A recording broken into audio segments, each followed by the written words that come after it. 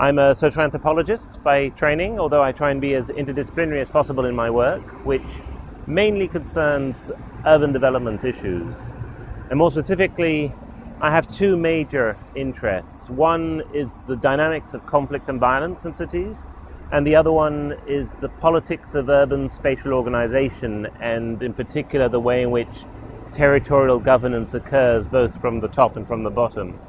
With regard to the first of these interests, urban violence, I've been carrying out longitudinal ethnographic research on gang violence in Managua, the capital city of Nicaragua, for the past 15 years. I go back regularly to this poor slum, where I spend extended periods of time interacting with the local gang, into which I was ritually initiated, but that's another story, and also with local inhabitants in order to try and get a handle on their experience and understanding of violence and how it affects their lives and the ways in which they're constrained by it, but also the ways in which it plays more constructive roles in their lives. The other major strand of my research on the politics of urban planning is in many ways the top-down flip side to the bottom-up work I do on gangs. One of the most striking things about Managua is the incredible process of urban transformation it's undergone in the past 2 decades, including in particular the complete rehauling of its legendarily abysmal road network. From 2000 onwards, the Managua municipality started a massive program to rehaul this road network. So it filled in the potholes, it replaced traffic lights with roundabouts in order to ensure that traffic went by much more securely and much faster. And it also built a variety of new roads, bypasses, flyovers, and so on.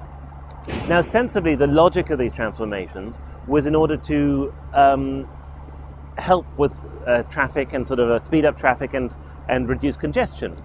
But a very different logic emerges when you look at these transformations on the map. You suddenly see that the roads connect the airport to the presidential palace, to the new malls, to luxury restaurants, hotels, gated communities, and so on.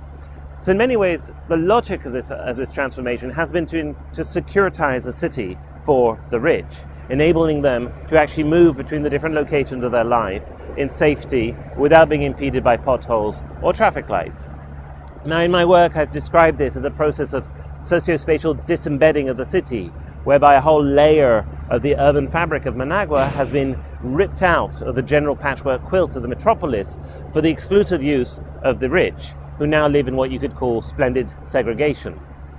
Such processes of social segregation and spatial segregation are, of course, not new nor specific to Managua.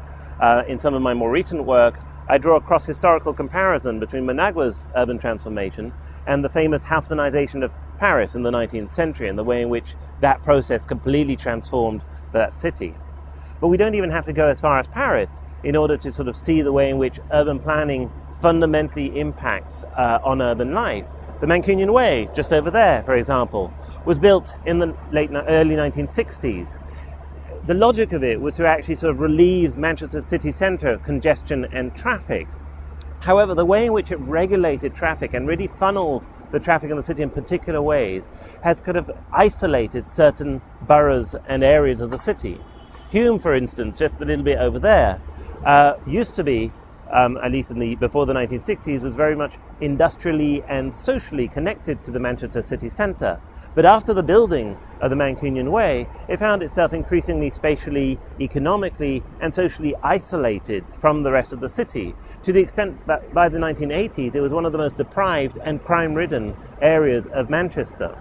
It's an interesting example, a local example of the fundamental ways in which infrastructural transformations and urban planning can have both intended and unintended consequences, and very much condition the way that we live in cities.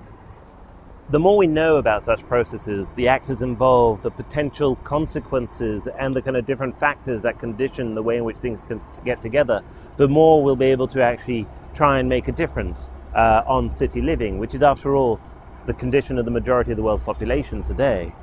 And this is where I think the Cities of Manchester initiative is very exciting, because there is nothing better than comparison to get to grips with such processes.